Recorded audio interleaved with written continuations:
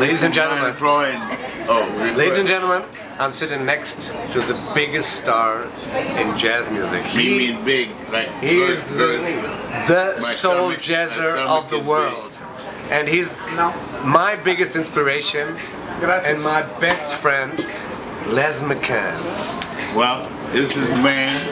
I want to tell you, when I first heard him play, I was upstairs and I heard the music from the stage, and it sounded like 5 guys were playing at once.